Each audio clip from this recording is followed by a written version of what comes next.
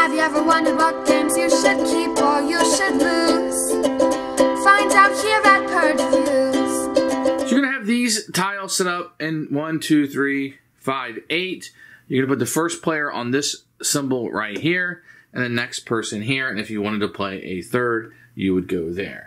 Then you will grab all of the dice in your color, and you'll dignify these by rolling them, and then you'll have what you have here. And what you kind of do is you'll categorize these by what you roll, by the numbers. You put all the 5s together, all the 4s together, and this allows the opportunity for the other players to quickly glance and see what you have for strategic purposes. And I wrote a little bit of everything.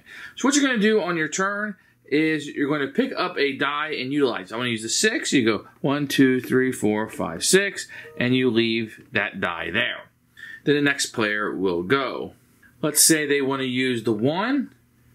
They will use 1. Now, if you land on somebody else, you move the number of pips again. So they'll move another 1, and you'll drop a die off when you were there.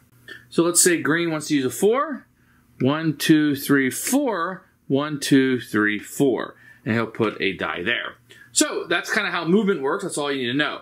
How this is going to work at the end of the game is you're going to get the number of points for how many dice that you have there. So let's say green has 3 dice here. He's going to score 9 points for that.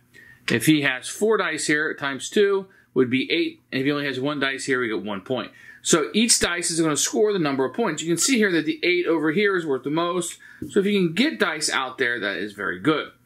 And you'll just write that down here on your board, how many dice you earned for each tile.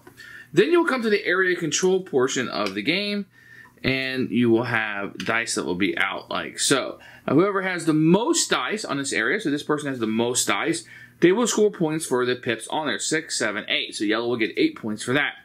Orange has the most, so they're going to get 10, 11, 12, 13. Green will score their pips there. Nobody will score for 5 because nobody was there in this example. And orange and green are here, but orange has the most die. But let's say there is a tie. So they got 3, 6, 9 worth of pips, 4, 6, 7 worth of pips. So whoever has the least amount of pips in a tie will score. So in this case where orange has 9 and green has 7, green will score the 7 points. So you want, if you're tied, you want to have the least number of pips. You add all that up on your dry erase board. Whoever has the most points is the winner of the game.